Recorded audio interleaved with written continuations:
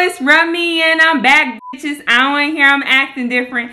Today I'm going to be telling you guys about my top favorite wines, and all the wines that I'm going to be talking about in this video are under $12, $15, so they're very cheap. And let's get into the video.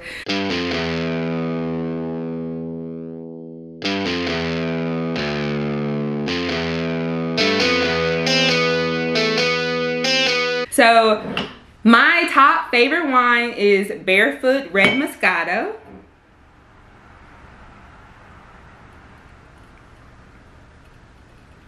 And everybody loves Barefoot. I feel like Barefoot is everybody's go-to starter wine. It's always cheap, always affordable. Every time I go to the store, they always have some sale, like 2 for $10 or just some money off. So these are normally around like $7, $8, and then when you get that sale, they're like $5, because they normally have like 2 for $10 pretty often, or at least at the stores near me. So all of these are sweet wines. So Red Moscato is sweet, but not like overpowering sweet. It's not like I'm eating some like cotton candy or something like strawberry, so it's not that sweet.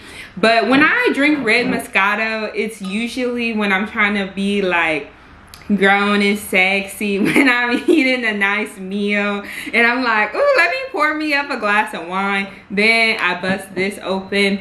When I taste it, to me it's like a cross between cherry and raspberry, but like kind of citrusy. So that's really what it tastes like. And I think if you're not like super picky and you want something like sweet but not too sweet, kind of middle of the road, then you would really like this. And it does pair well with like cheeses and fruits.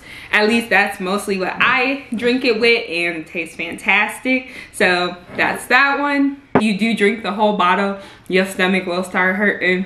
Don't ask me how I know.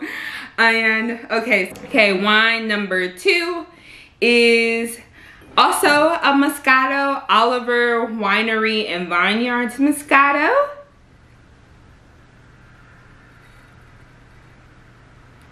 This one is normally around like $9, $9.10. I think this is one of the more expensive ones that I talk about today, but this one is really good. To me, it tastes kind of like lime juice.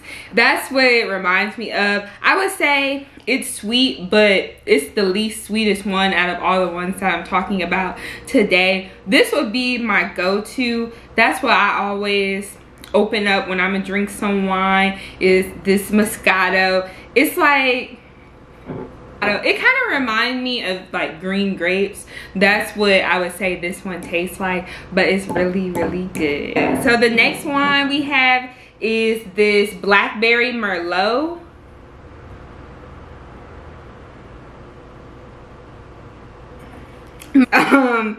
And even though it's blackberry, to me it tastes like grape juice, or like a cranberry juice, like a mix between a grape juice and a cranberry juice. I really like it. I would say this is the least sweet wine out of all of them.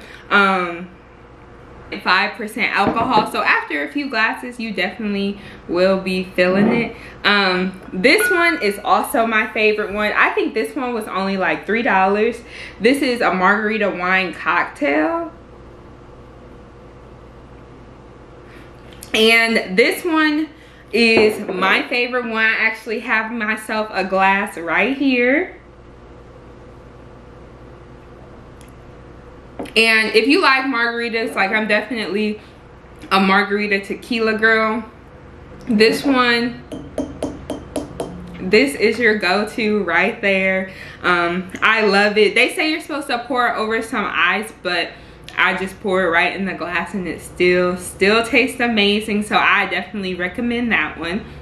And the last one, which is super sweet, is this Blush. It's a red table wine.